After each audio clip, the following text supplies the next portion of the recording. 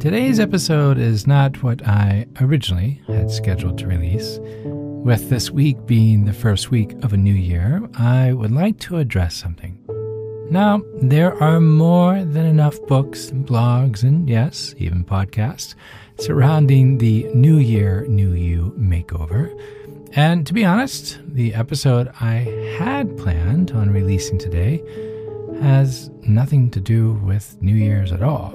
I was hoping to avoid the numerous life hacks and tricks entirely.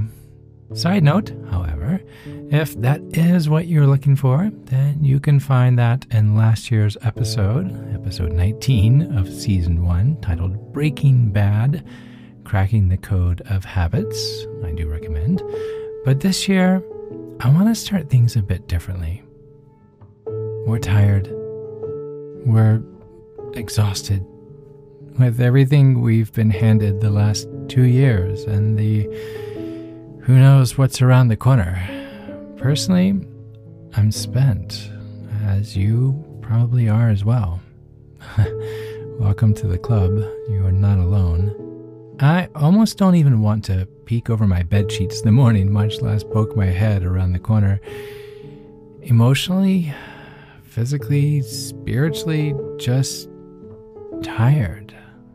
So, the idea of a perky New Year's list of what great things I'm going to be this year, or what feats of wonder or language I'm going to learn, or how I'm going to swim the English Channel, these things and much more can, well, wait. Though I don't have any aspirations of swimming the English Channel, but I'm sure it's a gas. But this year, I'd like to suggest something that's a rather unpopular opinion surrounding New Year's resolutions. Are you ready? Let them go. No, really, like whatever they may be, consider letting them go. Put them in a box labeled 2023. Wrap it nice and tight with duct tape and put it on a shelf in your closet. Resolutions? Not this year. But Chad, you say, we all need goals. We need something to aim for, a purpose, a place, aspirations in this world, right? Right? Well, let's find out. I'm Chad Lawson, and let's calm it down in 3, 2, 1. Happy New Year, by the way. I'd like to do a simple thought exercise with you. Now, I haven't been able to get this visual out of my head for a number of weeks now, and I want to share it with you. So hopefully it will bring you some calm, not only this year, but next year and the ones to follow. Okay, find somewhere nice and comfortable. Close your eyes. Imagine your favorite place. If you could snap your fingers, you would be there right now, like on an island somewhere in the mountains by a stream, someplace that's like the most relaxing spot you could ever wish for. And it's just you, no one else. It's just you. All right. Have you found your happy place? Okay, great. I'm not going to share where mine is, just in case you show up all of a sudden. Just kidding. All right. Now, imagine at this place, this beautiful, scenic, gorgeous spot that's just entirely yours. Now, imagine a large, dry eraser board there in front of you. Random, I know, I get it. Stick with me. Now, on this whiteboard, this dry eraser board, there are a number of goals or resolutions already written out. Someone's already done the work for us. And, you know, the usual suspects are there. Handle money better, eat better, be more productive, so on, so on.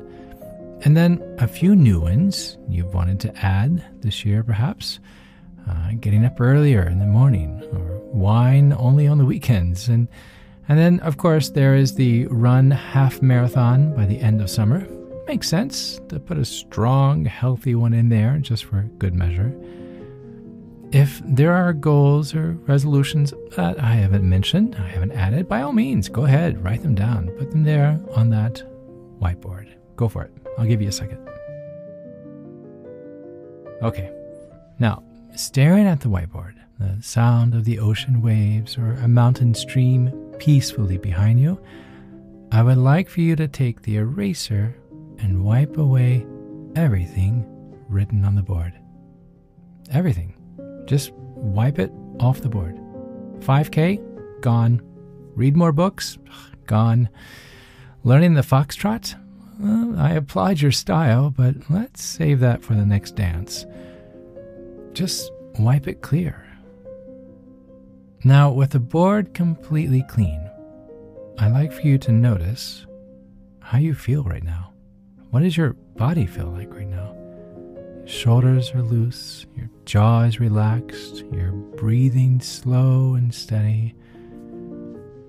With your eyes still closed, staring at this whiteboard in your mind, you're free. Your mind is free. Take a moment to embrace what this feels like. Some of you may have never felt this way ever. Acknowledge how you feel right now. Eyes still closed, I'd like for you to imagine writing something on this board. Choosing your favorite color of marker, any color, I would like for you to write these words in big letters. You ready? Love yourself. That's it. Just 2 words. Love yourself. Eyes still closed. Take 2 steps back from the board and read those words to yourself.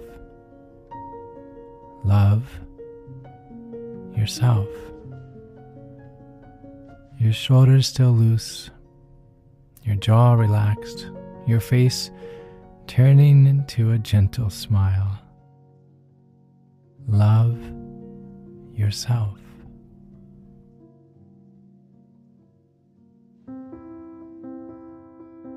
If you would like, feel free to keep your eyes closed, or if you would prefer to open them, that's fine too.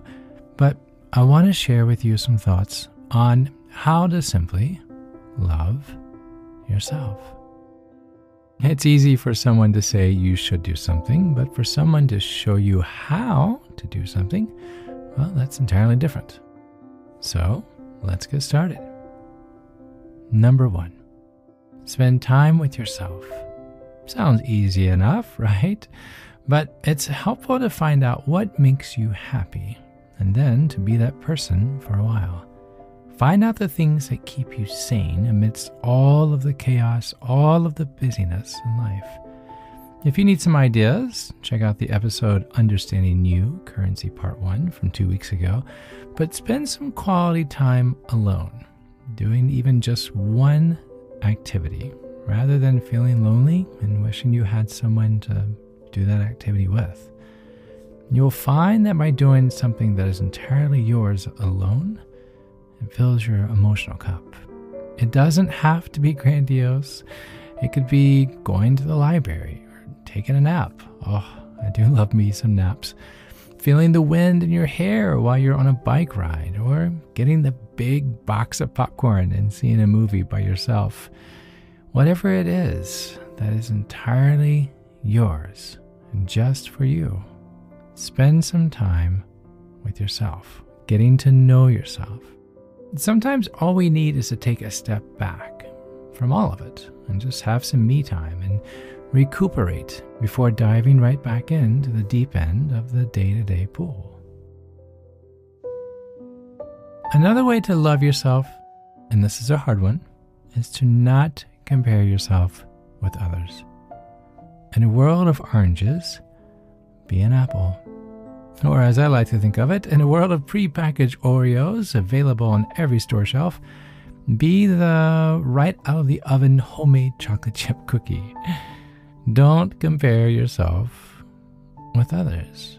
Everyone is different. Everyone is unique in their own way, prepackaged or not, but nobody can or should be a copy of somebody else. You are you, and that's a fact. Others are them, and that's a fact too. There is no need to compare or compete with anyone. In a world of store-bought cookies, be homemade. Comparison is a really hard thing because we look at somebody else and we say, I want to be like them. But you honestly don't really understand them, who that person is, and how they're looking elsewhere and looking at someone saying the same thing. It isn't until we finally just sit with ourselves and we take everything in of what it is we're trying to be. You're not inadequate. There's not a void in you. You're beautiful. You're incredible.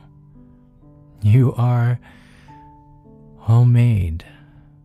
And the world needs more homemade. So why would you be something that's store-bought? Don't compare yourself for 1 second to anyone else. You are everything you need to be. And finally, and this one is pretty difficult for me personally, so I'm teaching my own self this. Say no when you need to say no. If something is not a priority to you, if it pulls you away from you or makes your life unnecessarily complicated, the word is no.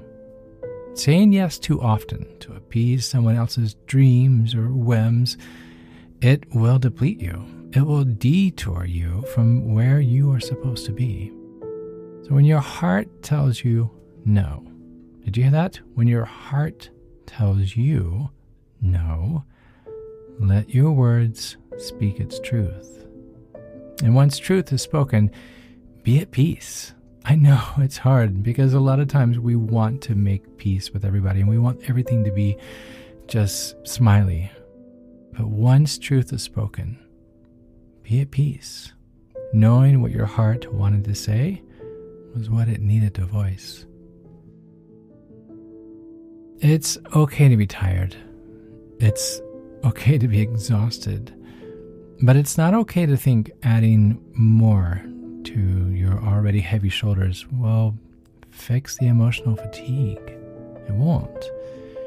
Before adding yet another thing to your plate, this year or this week or this hour, ask yourself, this thing I'm adding, is it loving myself well?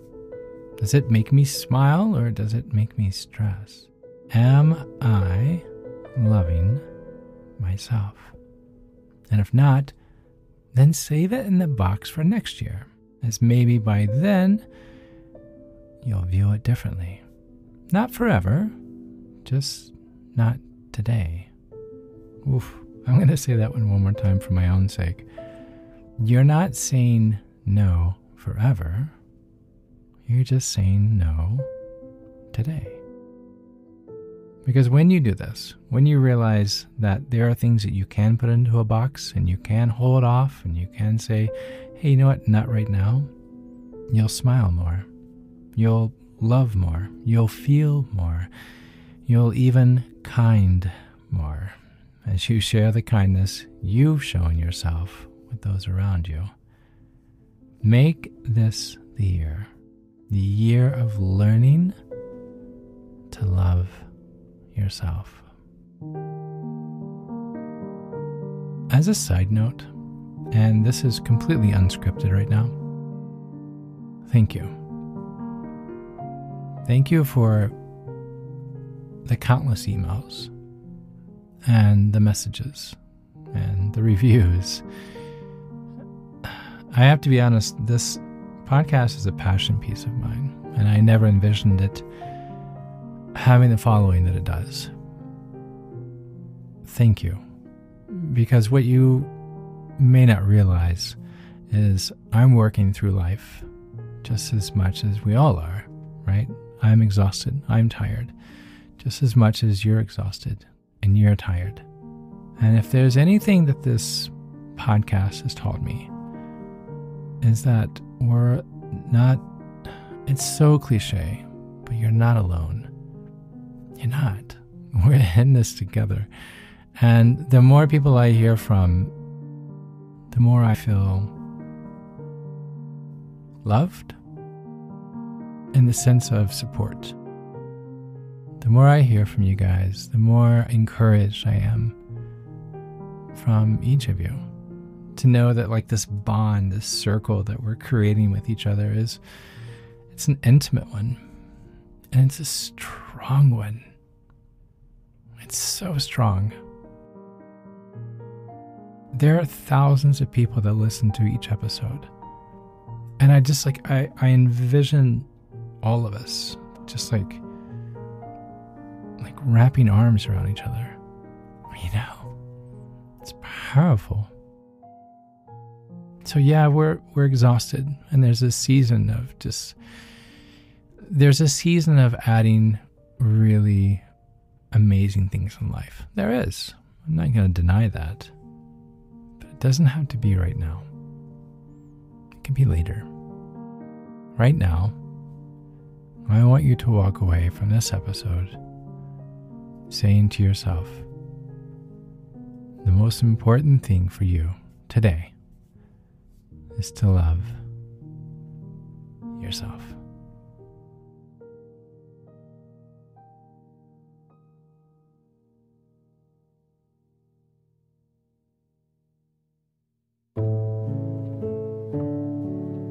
To find more episodes of Calm It Down, hear the musical playlist from today's episode, or simply wanting to know where to send chocolate chip cookies, visit calmitdownpodcast.com. You'll even find additional resources for emotional support, including our online community and our Facebook page. You're not alone. You are not alone. This podcast was written and produced by yours truly, Chad Lawson, composer, pianist, and nationally recognized Sweet Tooth. And now something my attorney wants me to say. The views, expressions, and techniques in this episode are of my personal opinion and is not intended to, nor should they serve as a substitute for medical advice or diagnosis rendered to you by your individual doctor or other healthcare provider. Only a licensed physician should evaluate your situation, provide a diagnosis, or render other medical advice to you, and you should only act upon the advice of such physician. Now, what I'd like to say. I am an extreme empath by nature, but my profession is that of a composer and pianist, not a licensed therapist or physician. I hear from thousands of listeners how my music has helped them through various stages of emotional needs, and I simply want to offer this and future podcasts in aiding those needs. To find a list of licensed professionals in your area, please visit calmitdownpodcast.com. And finally, if you've enjoyed today's episode, please leave a review. While it takes less than 60 seconds to do, its impact will last for years to come, as every little bit helps in growing the awareness and the importance of emotional health. I'm Chad Lawson, and until next time, be kind to your mind, and join me next week as we calm it down.